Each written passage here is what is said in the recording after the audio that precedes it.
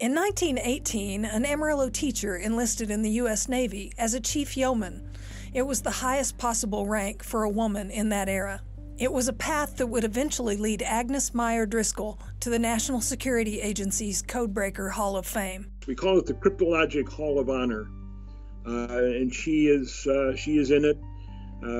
When we bring in new hires from outside, we always give them a tour of our museum, and we talk about people who are in the Hall of Honor. And 9 times out of 10, we mention Mrs. Driscoll as a prime example, a person who should be a role model for her innovative thinking. She seems to me to be a typical daughter of Middle America at the time, small town upbringing, traditional American values, but she got one advantage that most women of her time did not have, and that was a first-class education with both a math and a language background, both of which would stand her in good stead as a cryptanalyst. But at the time, she was destined for one of the few occupations women were prominent in those days, and that was teaching. The youngest of 3 siblings, Agnes Meyer studied mathematics, physics, and foreign languages. Upon graduating from Ohio State University, she was proficient in French, German, Latin, and Japanese. From 1912 to 1915, Meyer directed music at Lowry Phillips School in Amarillo. It was primarily a military academy. She then led the Amarillo High School math department until her enlistment in 1918. We had a member of our staff who contacted the schools that she studied at and the schools she taught at, and they had really nothing about her except the fact of her having been there. There was a great push to expand our Army and Navy, which were small by international standards, and this included for the first time taking in women in uniformed service. There had been women who served before, there had been women civilians who worked with the military, but this was the first time that women were enlisted for specific uniformed jobs. And Agnes answered her country's call along with the others, and not only did she help change the world changed her too. She became more internationally oriented, and she found a new profession. And in fact, you might even say she founded a new profession in cryptology. It was still then in its infancy in America. She was on the cutting edge of modern American development of cryptology. Prior to that time, when the government needed cryptanalysts, it went to talented amateurs, university professors, or sometimes military officers who were known to do this as a hobby. But for the first time in World War I, the United States found itself in need of code breakers. She entered the profession, as many do, in helping to develop or test our own codes, and moved from that into looking into others' codes. One of the theories at the time was the best way to understand whether one's own codes were up to international standards was to look at what everybody else was doing and see if they could be solved. And out of that, perhaps slower than it should have, it dawned on people, not only is this a good way to protect our own security through testing our codes, but a good way to find out what's going on around the world in areas that we need to know about. I think her most important role in the early days was as a pioneer in machine cryptology. Around the time of World War I, at a number of places around the world, including the United States, but certainly in Europe, it was discovered that if you took an electric typewriter and put a rotating disc on it, all you needed was one typist to put a message into a cipher, and one typist to take it out of the cipher back into plain text. So there was a good deal of experimentation in developing machines for encryption. There was a big business in it in the commercial sector, and governments, including the US government, also got into this. Now, In fact, for a couple of years after her World War I service, Agnes worked for a commercial code company. A man named Hebern had been a pioneer in American crypto machines. Unfortunately, his machines were not quite good enough. His company went belly up, and her job went with it. She went back to the Navy as a civilian, but she was one of the few people well educated in crypto machines by experience in the United States.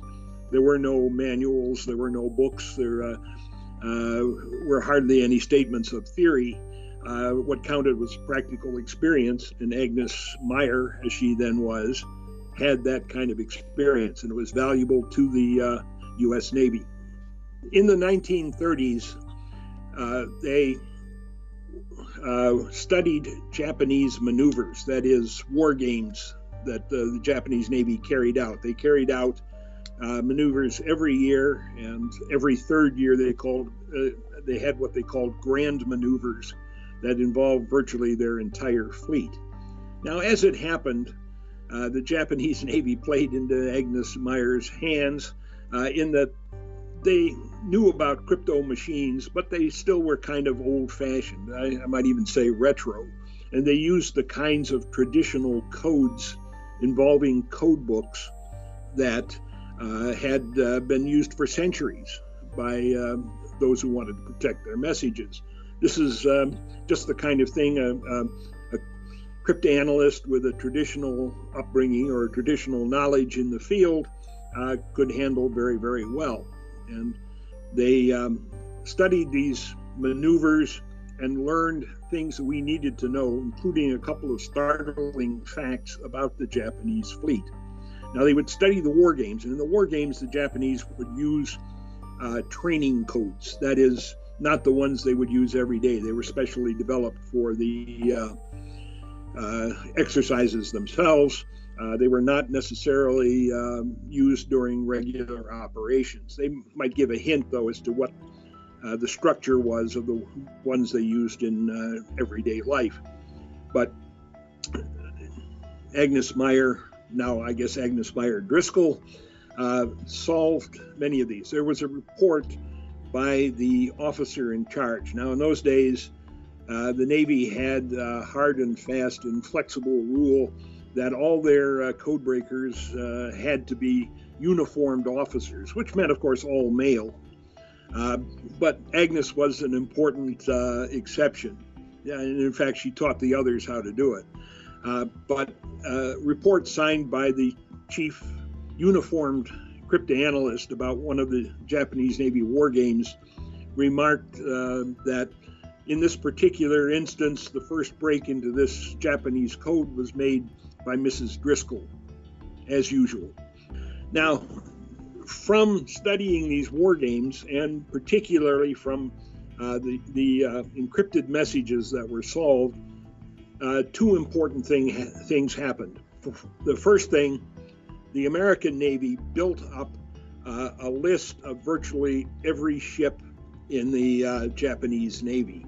This is called Order of Battle. So we would know what ships to expect should the Japanese ever come to war with us. Second, the training codes that were broken revealed the capabilities of the new Japanese battleships, and that they were faster and more powerful than anything the United States even had on the drawing board. They could outrace and outshoot us. So with this information from broken codes, the U.S. Navy then redesigned its new class of battleships to exceed the Japanese specifications. If this had not been learned in the 1930s, we would have started World War II with an even greater disadvantage than we did have. The Battle of Midway had a great code-breaking background, but the work done by Mrs. Driscoll in the 1930s was important because it helped the U.S. Navy to understand the structure and order chain of command of the Japanese Navy, and also enabled us to start building ships that were more powerful than our adversary had. So it was an indirect effect on the Battle of Midway. The direct effect was from a male codebreaker named Joseph Rochford and a first-class team that he had collected at Pearl Harbor. Mrs. Driscoll had only minimal to do with that, but the work that she had done earlier certainly was the underpinning for the work that was done to solve the World War II codes the Japanese were using. She sort of went into decline in the 1940s, almost about the time World War II was starting. She was in an automobile accident that injured her very seriously, and information is conflicting, but it's pretty apparent to me that she was never the same quality person beforehand. She had some very good successes, but I would describe them as tactical successes rather than the kinds of strategic successes she had had in the 1930s. Also, under the Navy structure, which discriminated against non-uniformed people and women, she never got the promotions that she deserved, whereas several of the Army civilian codebreakers were at the top of the civil service lists in terms of promotion.